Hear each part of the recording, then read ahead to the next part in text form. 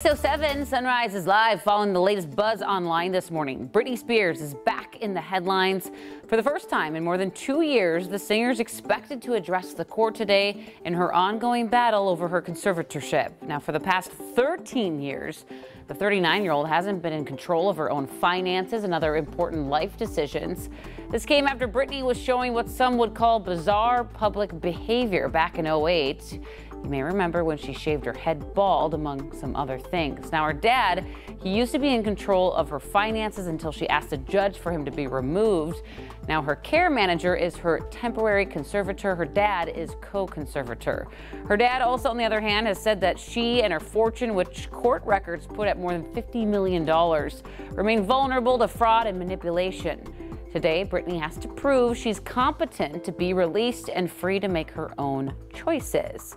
And this whole ordeal was made even bigger, you might remember, after that recent documentary by the New York Times framing Britney Spears and the hashtag Free Britney movement. In fact, there's about 100 people expected to attend a Free Britney rally during today's hearing. So it'll be interesting. I mean, she's been in the spotlight since she was a little girl.